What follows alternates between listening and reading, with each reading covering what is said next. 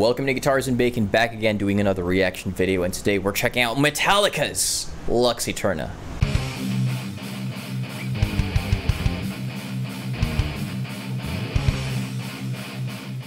Now, I have not listened to Metallica in ages, man. It's like, I think the last time I did listen to them was when their Master of Puppets tune kind of blew up again on Stranger Things. But unfortunately, I haven't had the chance to listen to newer stuff. Not just Metallica, but a lot of the bands that I look forward to, like Lamb of God. I haven't really managed to listen to them because I haven't really been driving as much. Now, I used to drive to work before the pandemic hit, and that's when I usually would tune in on Spotify and listen to the newer tracks, but I haven't really had the chance to do that. But we're checking out the latest offering by Metallica right now, which I'm absolutely excited for. Yeah, I have listened to Metallica, obviously, as a metalhead. They're kind of like one of the staples that you ought to listen to, really, because they've got some really great tunes that came out, especially at the era where, at that time in the 80s, and even going up to the 90s, they kind of like, they created and crafted their sound absolutely recognizable from anywhere. We're checking out Metallica's, I'm not sure if I'm pronouncing it right either, Lux Æterna. The way that's spelled is, it's not something I'm familiar with. So let's get right to it, man.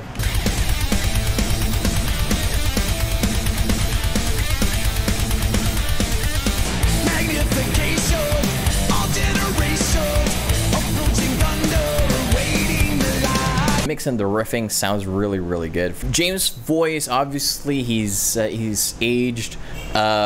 He's lost a little bit of terror in his voice. His voice doesn't sound bad at all. I'm just getting it right out there, obviously.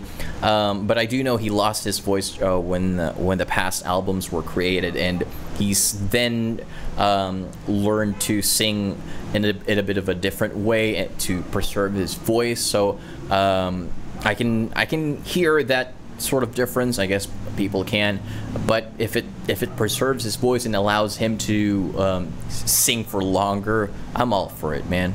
Props to him. He enjoys playing music, and if being able to sing like this gives him more time to pursue his passion and just keep playing for people, hats off, man.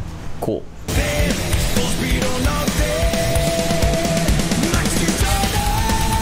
Whoa.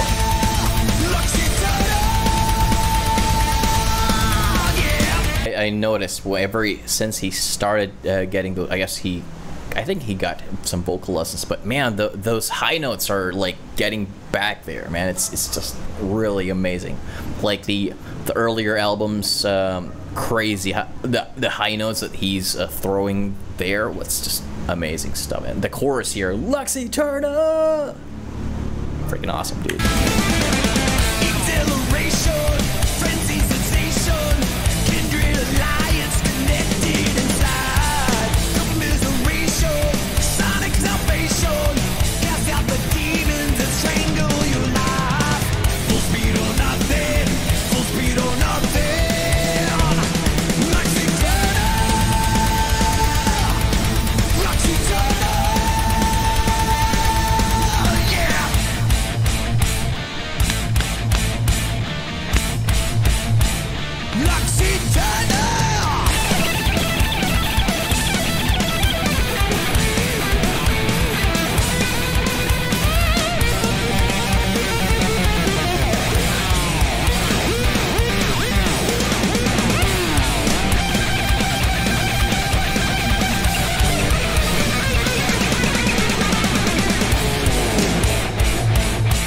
Wow, a couple of things I'd like to mention.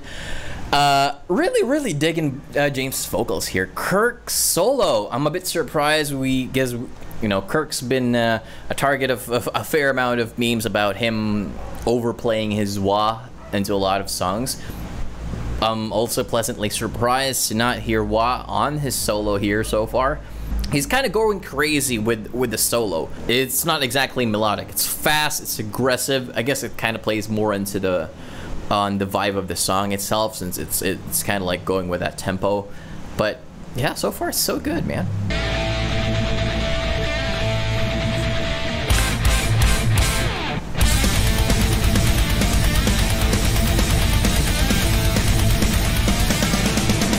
Something I also did notice, like, I've been scratching my brain right now for something that I've heard before.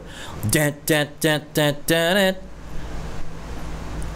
sounds very familiar. Okay. That sounds a little bit of Take a Look Around, Limp Bizkit. Yeah, I listened to Limp Bizkit a little bit. I guess Take a Look Around and a couple of their songs kind of like went popular back then. You know, it has that Mission Impossible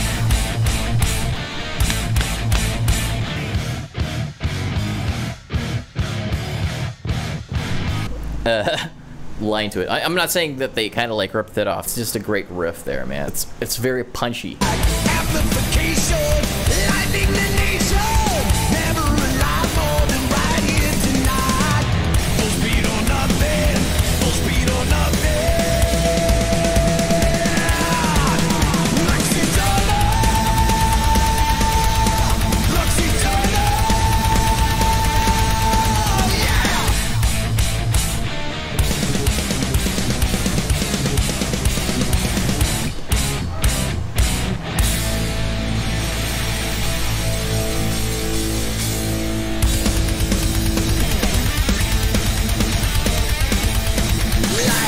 I'm really digging this song. I'd probably play this in my car if I started driving again, like regularly. But this is it's a fast, fun tune to listen to.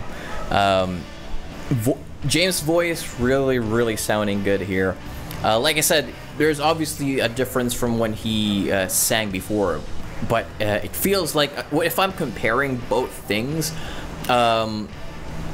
it's like. Especially if you guys, I don't know if you guys play Elden Ring or anything, but his older voice feels like a serrated blade, you know, like it slashes you, but you know, it rips you apart as you listen to it, and it's not just like a clean cut, while his newer voice, like his more trained voice, feels like a nice, sharp, clean katana that just swoosh. Clean cut, and it has two different characteristics to it, but they both kind of do the same thing, and they get the job done really well, and which is pretty much cut your face off. But this is really good, man. I'm really liking the chorus. It's very catchy. I'm also digging some of the breaks where Rob's bass kind of like shines through a little bit, so props to that. But what about you guys? Let me know what you think. Leave them down in the comments below. And if you guys would like to request more, leave them down in the comments. Click like if you like the video. Hit the subscribe button. Hit that bell notification icon to be one of the first people to see new content when it's out. And once again, thanks for tuning in to Guitars and Bacon. See ya. Oh, there we go again.